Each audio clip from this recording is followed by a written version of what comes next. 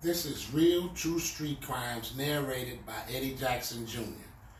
And I want to answer another question for my audience. One of my audience spoke on the best friends. So yeah, I did know of them. I didn't know them personally, but I knew of them through Demetrius. Now, let me explain to you what I know about the best friends. The best friends was a hit squad for Demetrius and Maserati Brick.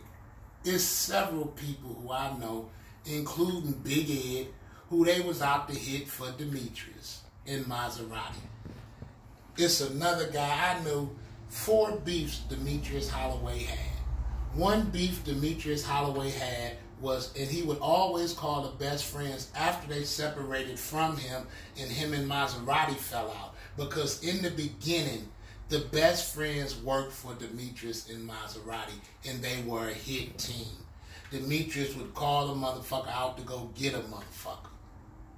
Now, I knew Demetrius had 3 or 4 main beefs. One beef was with a nigga out of the penitentiary.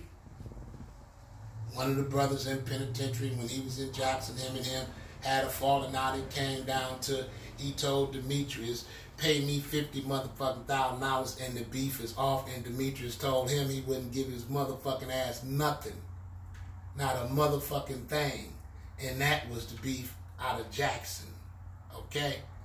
The other beef that I know, we'll just call this person because we know he's still alive and he's out there. The MGM Grand Casino. Call him MGM Grand.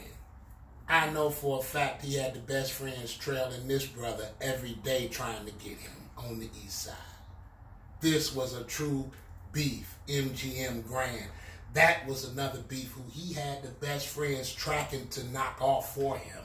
They worked for him at first, and I'm going to go ahead on.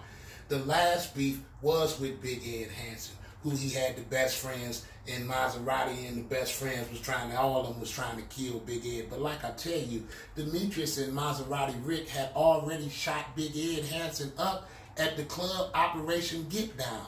They called him over to the car. Big Ed came over to the car after he left out, and Demetrius and Maserati peppered him up. He was blessed to be alive today.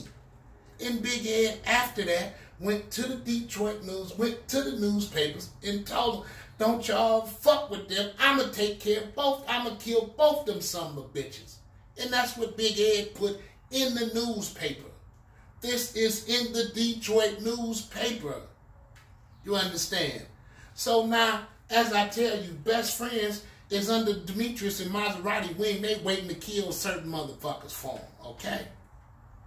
Now, when Demetrius fucked Maserati's woman, that fucked everything up. As I told you, a woman fucked it all up. When Demetrius fucked her, it caused Maserati to give the best friends the connect, to introduce them to getting them keys. Okay? Now, this is what I know about the best friends when you say, Demetrius always called them the Brown Boys. He never named any of them. He didn't name Boogaloo, Rockin' Red. He never named any of them. He called them Brown Boys. That's what he called them. And Demetrius said, I killed one of them son of a bitches. He killed the other one at his funeral. It was 2 of them left. And they got him. Okay? The fact, I don't know what the fuck their name was, who he killed. I don't say, who did you kill, D? What was the Brown Boys? He called all 4 of them. It was 4 of them. He called them Brown Boys.